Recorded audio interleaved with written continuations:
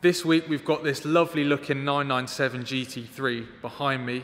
We've currently decontaminated it and taken the wheels off, and tomorrow we're going to start the minor paint correction as well as the ceramic coating on the bodywork and the ceramic coating on the wheels and the calipers. We seem to have a bit of a Porsche theme going on at the minute, but I'm certainly not complaining.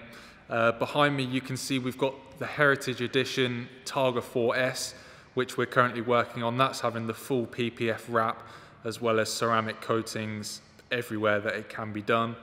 We've also got the 997 GT3 that you may remember. A while back we applied PPF to the front end and we coated all the car. So this one we've fully valeted this week to see how the coating's been performing, and no surprise, the dirt just flew off. It's a real breeze to clean, which is why I always recommend a ceramic coating on your car, especially if you like to look after them yourself. But for now we're going to stick to the 997 GT3. I'm going to give it an initial paint inspection, and I know it's not going to be perfect. It's a 2007 reg car, and I'm sure it hasn't been driven lightly over the years, but nevertheless we're going to look over it and see if there's any areas we need to take extra care of on the polishing stage. So the first thing that's caught my eye on this car immediately is the amount of road rash that's hit these inside side skirts here. It's no surprise, and unfortunately they haven't been PPF'd, so it has chipped the paint. There are 4 number plate screw holes, which I don't know why someone would do that, but it's another thing we need to look out for on the polishers. Also, this dirt line on the back from where the number plate's been, it hasn't been cleaned in so long. The dirt, as you can see, is just ground into the paintwork, so we're going to be taking care of that with the polishers for sure. Now, the general condition of the paint was very swirly, which is sort of to be expected really, and there were a few deeper scratches along the line as well. There were also more areas on the car where there was a lot of ground in dirt that's going to have to be taken care of with the polishers, as it just doesn't come off in the wash stage.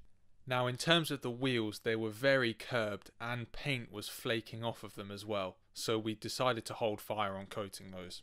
So after the paint inspection, there's nothing really major to report, just the odd scuff, a lot of swirls and ground in dirt in the nooks and crannies of the car. But right now it's about 5:45, so I'm going to head home and we will get to the paint correction in the morning. See you then.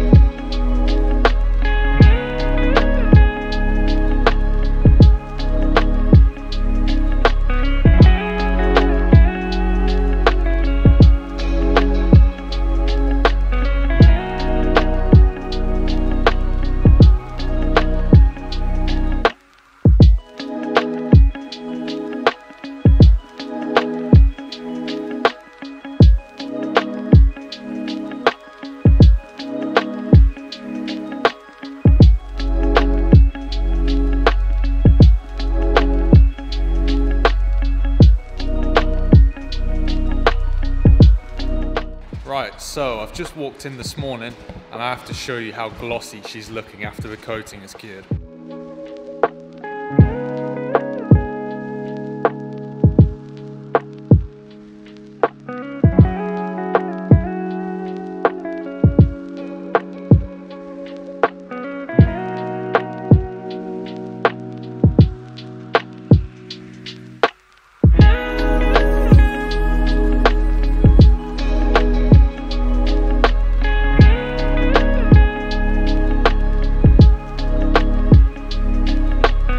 So given the schedule this week, I'm not going to be able to show you the after shots of the car with the wheels on this week. But if you did enjoy the video, don't forget to like and subscribe, and I'll catch you in the next one.